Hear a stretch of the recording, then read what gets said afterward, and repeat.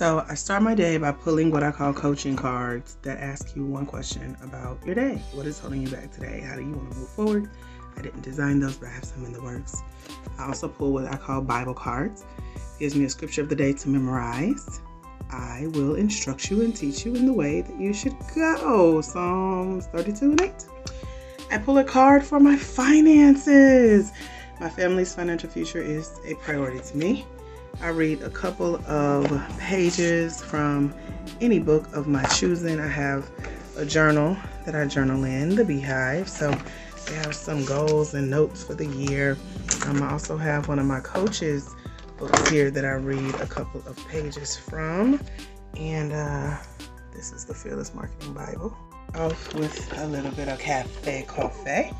I use a little bit of Nescafe Classico. This is hot chocolate. And this is regular coffee inside here. And I mix all three in my little coffee maker. And voila.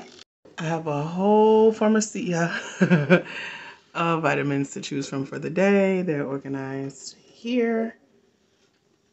And I open my laptop and get to work.